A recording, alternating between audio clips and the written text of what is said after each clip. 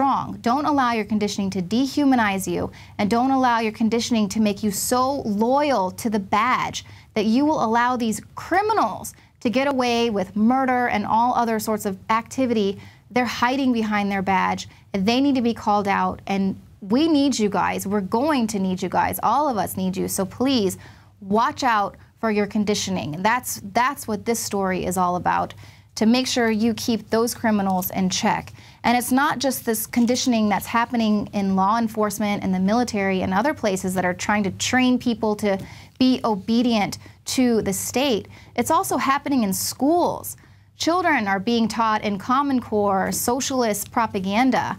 It's basically North Korean style of teaching, where children are being taught at a very young age that they belong to the state and that they want to silence any dissent. Take a look at this North Korean propaganda film. It's on YouTube. It's got nearly 1 million views. And basically, they're teaching students how to kill Americans with geometry. And it's basically about a boy who goofs off instead of studying, and his friend says, hey, I noticed that you were drawing pictures of Americans instead of listening to the teacher. And the boy's like, oh, what are you so worried about? It's easy homework. It's just about degrees.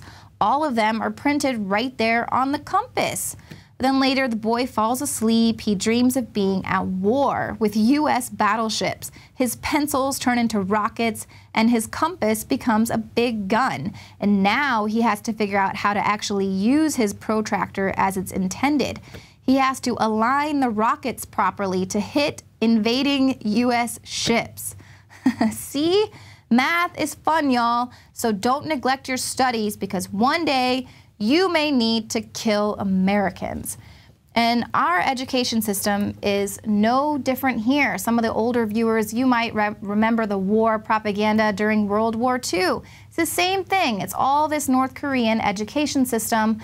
Kids belong to the state, silence any dissent. They want you to just be smart enough to push buttons and dumb enough to take it for 65 years until you are sick enough to lay in your bed all day, where they won't give you any Medicare to take care of you at that point.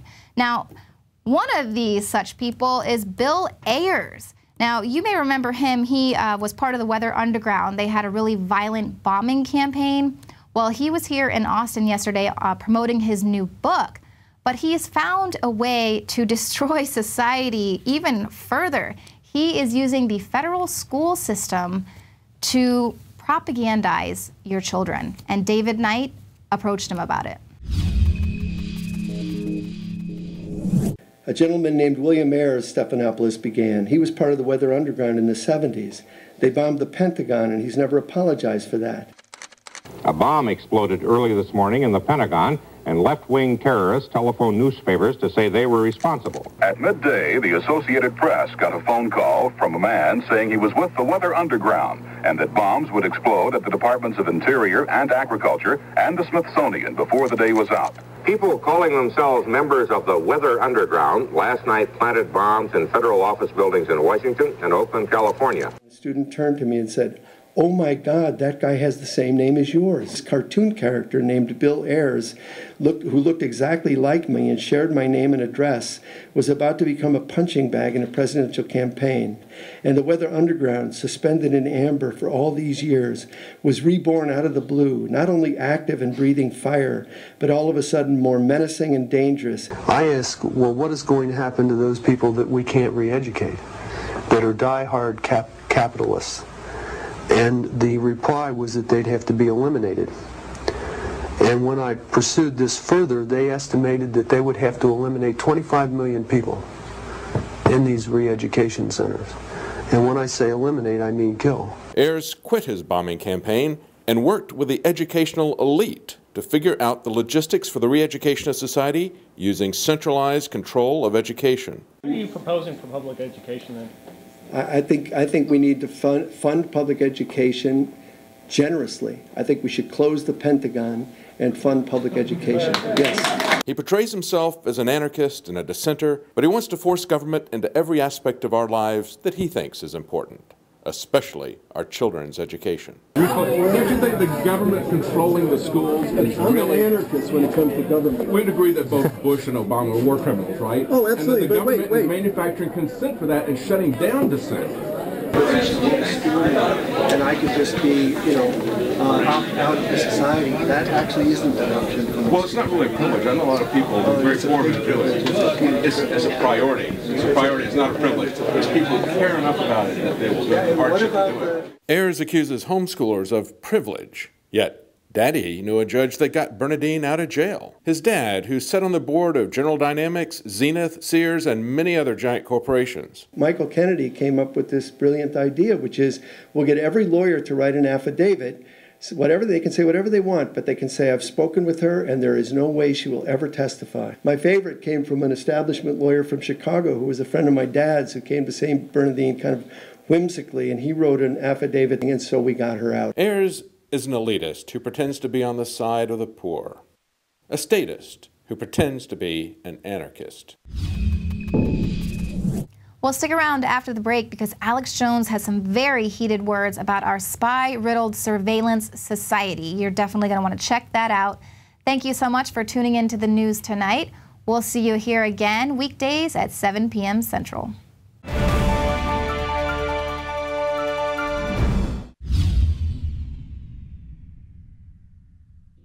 Symbols are powerful, and the globalists have hijacked the symbols of America. They've turned them into their own symbols. Well, we are restoring the idea of the true republic, not the counterfeit globalist empire, by promoting the icon George Washington and others. That's why we're rolling out an 100% made in America line of incredible pro-liberty apparel. We are repopularizing liberty.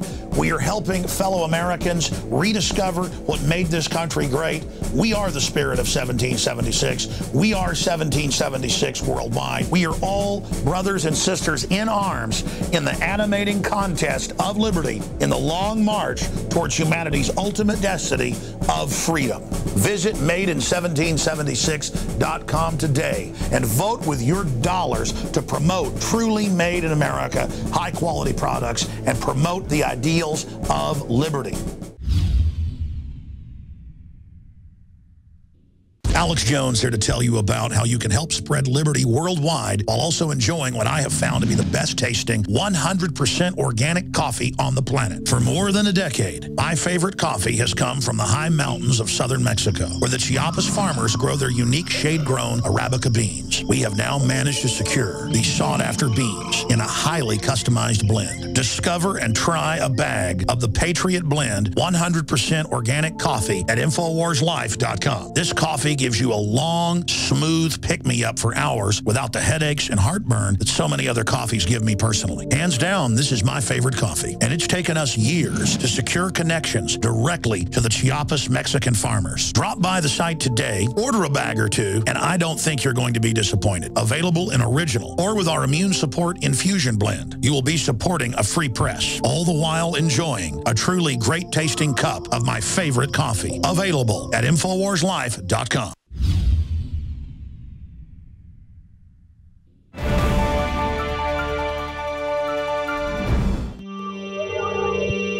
Now, the reforms I'm proposing today should give the American people greater confidence that their rights are being protected, even as our intelligence and law enforcement agencies maintain the tools they need to keep us safe. The bottom line is that people around the world, regardless of their nationality, should know that the United States is not spying on ordinary people who don't threaten our national security. President Obama came out today and said, relax. Paul Revere would love the NSA. The NSA spying on you and your family are like your neighbors in your local community. They want to help you. Ladies and gentlemen, we knew 15 years ago exactly what the National Security Agency and 14 other illegal agencies were doing. Grabbing all the digital data and putting it through major hubs to sift through the information, not to look for terrorists. They keep saying, oh, if we had the NSA in place, 9/11 wouldn't have happened. Sibel Edmonds has gone public, and other whistleblowers who were there on the days before 9/11 tracking the CIA and others protecting al-Qaeda, protecting the hijackers. The FBI lived with some of them. They were just patsy cutouts like Lee Harvey Oswald and Tim McVeigh.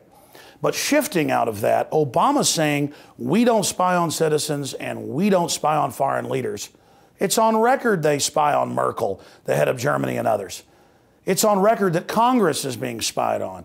It's on record that hundreds of major corporations that are part of this are feeding their data from Microsoft to Google to Apple into the NSA grids. Under Obamacare, your health care is filed through PRISM into the NSA. So this is all in the fine print. This is not a mystery.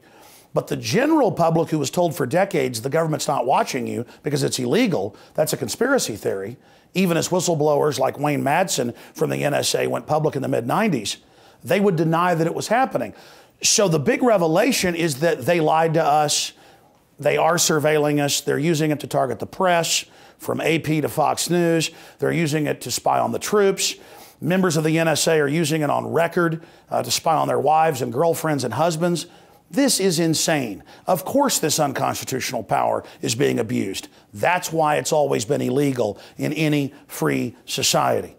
And so why did Obama get up there and give this hour-long speech today? Because he's desperate. He doesn't want to go to jail. He's been part of expanding illegal NSA wiretapping and mass searches of internet data. Private data. They've been part of the Homeland Security rollout, putting up these police poles that have wireless hubs that grab all of your cell phone info illegally. They have been part of this takeover along with the Republican leadership and the Democratic leadership in the Congress. The courts have been complicit to a great extent. And so now they need to mainline it and say, okay, we're spying on you, but I'm going to clean it up. I'm going to fix it. I'm going to make sure that it's done properly. This is the guy that betrayed us on Obamacare. This is the guy caught lying more than any other president before.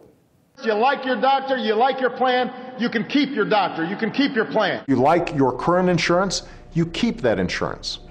Period. They are just conditioning us in a process to accept total surveillance. And they're telling us that total surveillance beyond 1984 is as American as apple pie. Just a year ago, Clapper.